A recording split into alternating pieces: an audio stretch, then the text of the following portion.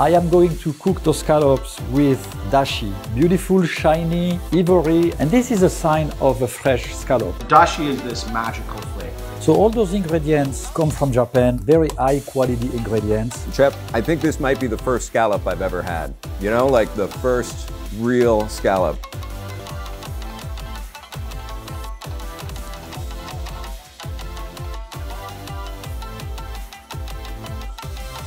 Hey, good afternoon from snowy Midtown Manhattan. This is Nathan Thornburg from Roads and Kingdoms. This fabulous program we present is entitled The World's Great Ingredients. Top chefs from various countries demonstrate their recipes using Japanese ingredients.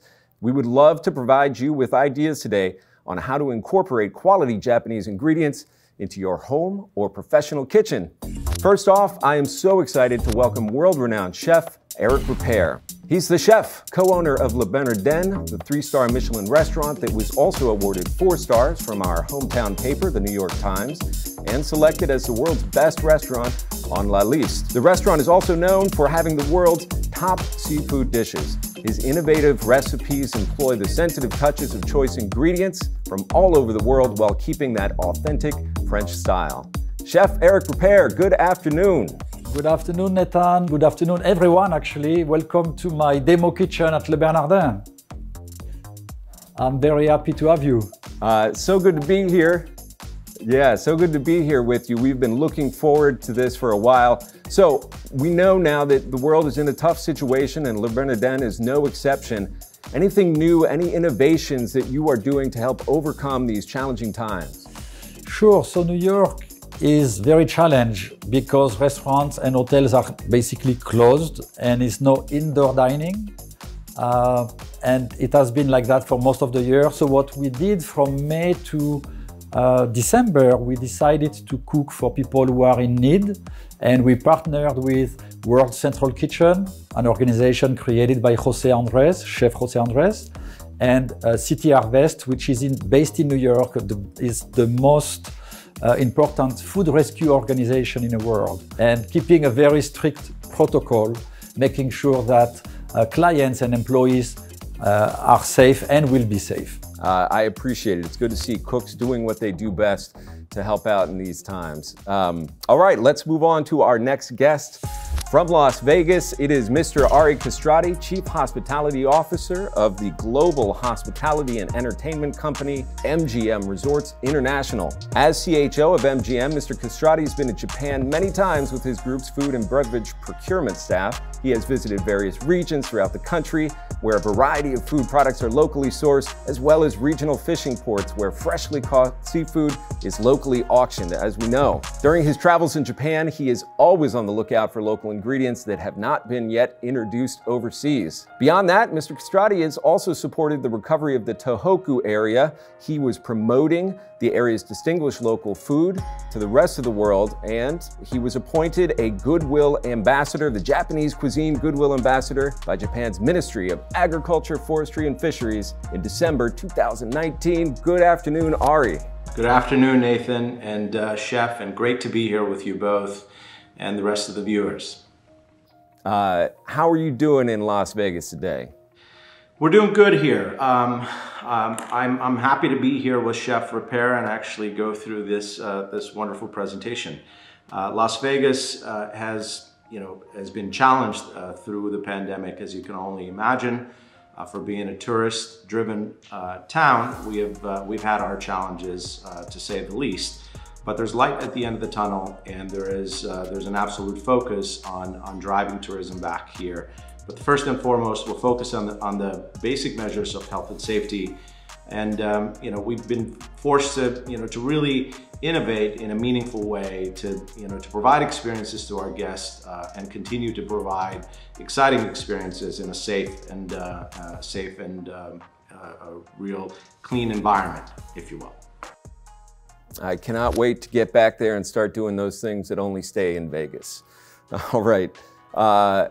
Listen, we are going to get started with this cooking demonstration with no delay. Today the dish is using Japanese scallops and dashi. Dashi, which is often translated as Japanese broth, is a family of soup stocks used in Japanese cuisine. Chef Ripert, why did you select Japanese scallops for the dish today? I actually choose Japanese scallops from Hokkaido. Hokkaido is in the north of Japan and the water is very cold there. It's also a lot of nutrients in the water, a lot of plankton, and the scallops are just not only delicious, but they also in size beautiful. And we receive them in the US very, very fresh, which is obviously very important. I have some scallops to show you right here. They have this kind of like a beautiful, shiny, ivory, and this is a sign of a fresh scallop. When scallops are not fresh, they do not have that shiny and translucent color and also the consistency. When I touch them, very firm. This is a sign of quality. The ultimate test to know if your scallops are of high quality, to smell them. In the US, the scallops are flat. They do not have the wave, so they're not the same. I am going to cook those scallops with dashi. So dashi is one of the staples in Japanese cuisine. So dashi is a broth that is very, very flavorful. When you make a broth and you want to catch flavors, it's very difficult to do so because liquids do not catch flavor because they're not rich. What you want to do on the beginning is to have some kelp. The kelp is simmering right here. I'm going to show you some dry kelp. So they come from Hokkaido as well. Then you put them in water. You let it simmer in water until the kelp is very, very soft. If the temperature is too hot, you will not have the right flavor. When the kelp becomes soft, and I'm going to show you right here, you see the kelp is basically cooked slowly and it released all this flavor. So I'm going to remove the kelp and put it here. Add some flavors to the dashi. We are going to use some nori. I have a sheet of nori here. It's basically a seaweed as well. Right now it's good, but we are going to toast it. So you have many ways to do it. I do it in a pan, dry pan. We are going to make sure it doesn't burn, but it will give this kind of a roasted, toasted flavor. I have also some dry bonito, and the dry bonito is shavings of bonito, which is a cousin of the tuna that has been shaved very, very thinly, and we are going to also add it to the broth. That will bring a little bit of smokiness. It will bring also a little bit of meatiness to the broth, and it's important. Depending of the shaving of the bonito, you may have like more meaty and strong flavors or more delicate flavors. Here, because we are looking at cooking seafood scallop, I want to have something that is very subtle and that will not overpower the qualities of the scallop, which are very sweet. It's a quality of the scallop.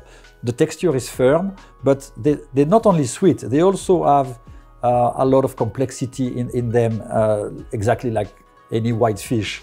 The nori right here is changing shape, is changing form. I'm going to put now, while it's almost ready, I'm going to put about a full cup of those bonito flakes in the dashi, and I'm going to break it like this, add it to the broth. And now we have the water that was the liquid cooking the kelp or the kombu. We have the bonito flakes in it, and we have the toasted nori. And this is going to steep for about at least 5 minutes. And then at the end, I will use some white soy sauce. If you cannot find white soy sauce, you can use dark soy sauce. But the white soy sauce is a little bit more delicate for this kind of preparation. I'm tasting. I have to say, I'm pretty pleased with it. We are going to put a little bit of heat to cook the scallops. So the scallops, I'm going to season them with a bit of salt and pepper. And what I don't want to do, I'm going to use 3 scallops because I'm cooking basically just for you right here. Some salt and pepper on top of each scallop like that, on both sides, which is very important. I like to put them on the side and roll them in a pan like that. We are going to use a little bit of vegetable oil like that. The pan is very hot. I see the smoke coming. So I'm putting my scallops like this. You see, like that. I'm going to lower the heat a little bit. I do not wish to have too much color on it. So I'm rolling them. You can see I'm rolling the scallops like that. What is very important is not to overcook your scallops. Scallops overcooked become dry. While they're cooking, I think I'm going to filter some of the dashi. that is ready now because we are going to need it in few seconds. We are going to lower again the temperature. We don't want to go too high. Now, that broth here is, I'm sure, delicious, but again, it needs something else, and the soy sauce will bring it. So we have the white soy sauce. I'm pouring it on the side. You never put the soy sauce on the beginning, you put the soy sauce at the very end. I'm gonna test the broth again. It's very important. And now I'm happy with it. It's not too salty, but it has a little bit of that umami flavor coming also from the soy sauce. So we're using some sushi rice, which is very important. Sushi rice usually is a short grain rice like this. You need to wash the rice until the water is clear. I'm gonna open the steamer. The rice is a bit sticky, so I'm taking a little bit of it, like that, put it in a bowl. I'm keeping an eye on my scallops here. Rolling them like this. So I'm gonna put them here. And as you can see, they caramelize a little bit here on the side, but not too much. It's not like completely brown, it's not too sweet again. For the seasoning, I have some nori that is going in it, umebuchi. So umebuchi is a pickled plum that is preserved, and we chopped it and we're adding it to the rice now. I'm also adding some rice seasoning, furiraki, of course the wasabi. Wasabi is very spicy, very pungent. It has a green color. When you make the paste, the color is like this. This one comes from Hokkaido. So we're gonna put a little bit of the wasabi. We are going to add the yuzu in it. So yuzu juice is typically only found in Japan. It has a very, very distinctive flavor, very refined flavor. And I'm gonna add also a little bit of dashi, just a tiny bit of dashi to give some flavor to the rice. So my rice will be warm. The scallops are hot. I'm mixing with the spatula like that pretty well to make sure that all the ingredients come together and the rice is nicely seasoned. Now I'm gonna taste it.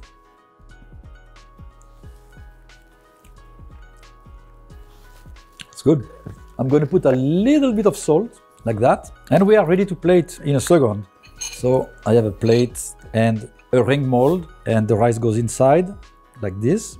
So all those ingredients come from Japan, very high quality ingredients. It inspires us actually at Le Bernardin to cook with it and sometimes mix it with Westerners ingredients. Very often, like this dish for instance, is so delicious, we decided to just use Japanese ingredients and make the dish. I'm gonna slice the scallops with a very nice, you see the texture, it's not too cooked. Because I cooked it on outside, it's basically warm and cooked in the inside, but again, they're not dry, they're very moist. Now I'm gonna plate the scallops on top of the rice, like this. I have some sliced Japanese cucumber. The Japanese cucumber, they have the quality of being small in size, and also they don't have too many seeds. And it's a very nice ingredient as well. So I'm going to add that. It will add some crunch and also some color to the dish. So I'm making another rosace on top, like this. I have some scallions. I'm putting the scallions like this. A little bit of the rice seasoning on top like this of the scallops. The dashi goes in a plate. So the spice is called furikake, if you're looking for it. It's rice seasoning. The dashi has a golden, beautiful color now. It's a beautiful broth. It's going around the scallop. And the dish is ready. So we have the scallops with yuzu wasabi rice and dashi. This is a ridiculous gig. That is my my lot in life. Thank you so much for cooking that, chef. You know, one thing that stands out watching you prepare this dish is this kind of very classic Le Bernardin, centralizing the ingredient, right? Letting the actual seafood speak for itself. So I want to talk about that seafood for a moment with Ari, if I can. So Ari, what is so special about Hokkaido scallops in general? Well, thank you for that question, and I'm really hungry right now just looking at that gorgeous presentation and the gorgeous quality of the scallops and the rest of the ingredients. But let me back up for a second. There are about 300 types of scallops in the world, and And Chef showed a sample of what a Hokkaido scallop really looks like. The famed scallop that Chef is using is coming from Hokkaido, but there are other regions as well that produce really high quality scallops, primarily obviously from the north. Another region there would be scallops from Aomori. These are really high quality products. It is as a nature of the currents that come from the northern part of Japan. They're really strong and really cold, and they produce obviously really cool and clear water. So they essentially basically push the salt right into the shell of the scallop that produces that really beautiful firm flesh that Chef mentioned and articulated earlier in his presentation. I mean, I guess when you're talking about these scallops, they have a certain seasonality to them as well. Chef Ripert, when is the best season for scallops in the world? I believe that the months of December to March are the best months because the water is at the coldest and the scallops have this kind of texture. They are also fed during the summer, so they are very rich and they release all their best flavors during the winter. All right, so we've got those big in Japan winter scallops. The other thing, of course, it was the highlight of the dish, Ari, was dashi. Can you tell me a little bit about what dashi is and how it features in Japanese cuisine? Dashi is this magical flavor that creates this incredible flavor called umami. Dashi is foundational and it's one of the fundamental ingredients in Japanese cuisine. As articulated by the chef, it's made primarily with a base of kelp and or kombu in this particular case. And of course, one of the key ingredients and one of the most incredible ingredients would be the bonito flakes that add that complexity and that sophistication of flavor. And of course, if you want to add some earthiness to it, you add mushrooms. But dashi is made differently in different parts of Japan, and it appears in many, many dishes and many different forms of dishes in Japanese cuisine. We talked about umami, which is, an important word, and what does that really mean? Umami is the secret sauce, essentially, inside the dashi, and it's a savory flavor that permeates through this incredible Japanese food culture that we all deeply love. Chef, you could make this dish essentially with other ingredients. What are some of the things that you could swap out? Sure. So if you don't have scallops, you can use sea bream, for instance. You can use crab, actually. It goes really well with that recipe as well. Any kind of seafood that is not very fatty or oily, like if you use tuna, it may be, or amachi, it may be a bit too rich because the rice is fairly rich by its consistency. So you need something that is pretty lean. The scallop is very lean, sea bream is lean, and again, crab will go really well as well. All right, so here we all are in lockdown and not able to travel yet, but tell me what is on the next Japan trip as soon as we can all get out there. I will start with you, Ari. I've had the pleasure of traveling in many places in Japan over the years, and I look forward to going and having my first bowl of ramen and anything that has essentially the umami flavor that represents Japan to its fullest. Amazing. What about you, Chef? I guess dashi kind of plays a role in a lot of different dishes. Is there something that stands out for you? Yes, I will definitely start my day with a nice bowl of miso soup. If I can have shaman mushi, which is basically like a custard made with dashi and egg, cooked delicately in the steam oven or steamed, I will be very happy. The last time I was in Japan, I ended up in Koyasan, which is a big city made of many different temples, and I had temple food there, and they gave me udon noodle with curry, and it was cooked in dashi. That was good. So Ari, you talked about Japanese cuisine as an overall concept a few times. The traditional Japanese cuisine has actually been listed as an intangible cultural heritage asset by UNESCO, is that right? That is correct. It was listed in 2013, and deservedly so for all of the obvious reasons that we've talked about today. It's amazing to learn about, and I mean there's so much to learn about Japanese cuisine and Japanese culture, for that matter. There's a ton of wisdom that comes from, from that beautiful country. But is, the social custom of handing down generation to generation, there's this idea of carrying through the wisdom that you learn over the years and over generations in producing one perfect ingredient or one perfect dish or one perfect technique is phenomenal. And that's why Japanese cuisine has deservedly earned the right to be listed as a UNESCO heritage. What are some of the other things, I was noticing in your dish, Chef, that you use very strong flavors like wasabi, and you used it with caution. What are some other, kind of Japanese flavors, those little highlight-inducing pieces that you use in your cooking sometimes? Yes, the Japanese flavors sometimes are very strong, sometimes they're very subtle in flavor. It's all a matter of combining and being cautious about making sure that the ingredients will be in harmony together and potentially enhance the star of the plate. Today the star of the plate was the scallop.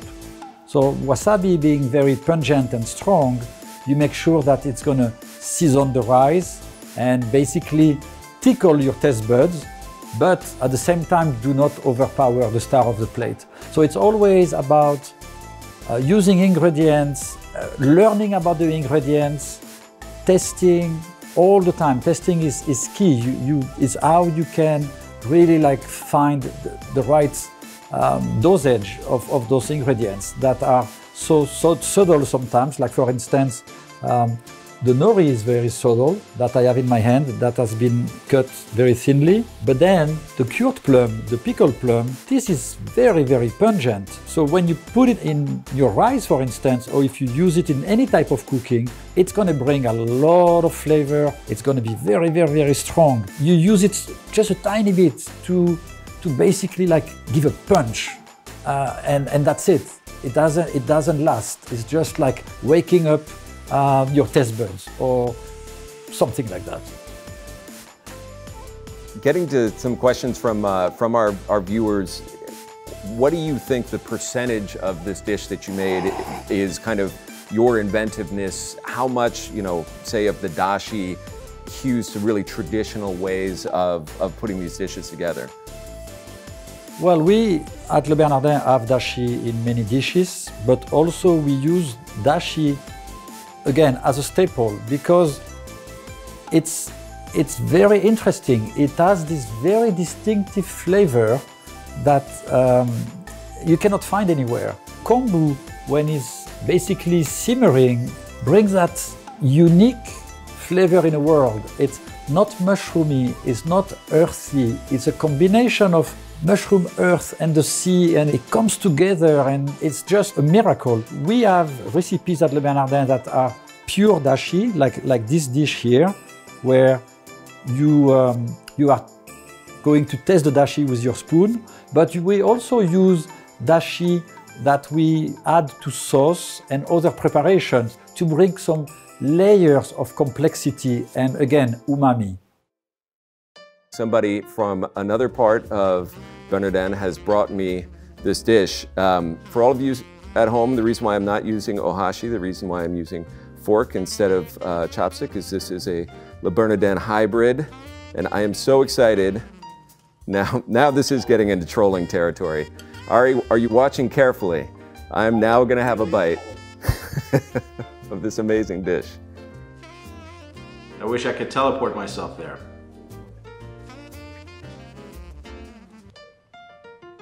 And? Chef, I think this might be the first scallop I've ever had. Like the first real scallop. How incredible. And what you were talking about, that sort of letting the ingredient speak to you, you didn't say that it would tell me such gorgeous, sweet nothings. That is an incredible dish. Ari, I'm gonna get FedEx on the phone. We're gonna get this thing over to you. I don't know, that's probably not recommended by the chef, but somehow we've got to get you a taste of that. It's got a little bit of smokiness, a little bit of that high tide, you said, that umami. Man, I'm really sorry everybody out there. That was as good as it looked, if not better. Any final thoughts from Chef or Ari? I enjoyed it. I really enjoyed it. And I wish I was there in New York with you, but I look forward to having that dish on the menu when I see you next in New York, Chef. Thank you very much. I have to say that I felt very privileged and lucky to have those beautiful ingredients, and it brings a lot of pleasure and humility to cook for you, Nathan, right now. And if I have to go to Vegas, Ari, I'll be very happy to cook the same dish. I look forward to welcoming you here, Chef. And I guess if I could add a little bit more about, today, I'm grateful to be part of this presentation, as I know that all of us here today are here to respect an incredible culture, an incredible food culture that the Japanese food culture is, as we know it as washoku. And proud to be part of the ambassadorship. Beautiful. So again, the dish that Chef made for us today were Japanese hotate scallops, wasabi, dashi, all coming together in this fantastic marriage on the plate. I cannot thank you both enough. Everybody stay safe out there and take care. We'll see you at World's Greatest Ingredients the next time. Bye now.